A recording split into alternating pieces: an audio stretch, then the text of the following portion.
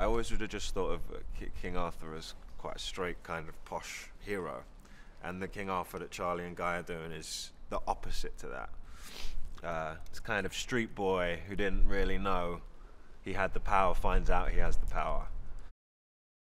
There's a lot of banter in this film that I think people are going to like. And I think Guy's got a style about the way that he cuts and chops and moves. It's very fast and slick that I'm sure is going to come in to this when it's being edited. And it's a great story. You know, the arc of what he's trying to tell is actually a very gripping tale. Charlie's great. That's probably the best thing about this film, has been meeting Charlie and Neil and Craig, and I knew Freddie before, Jim and all the boys. It's a really tight group, and genuinely everyone gets on.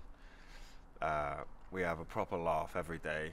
Yeah, and it's been great. It's been really great meeting them.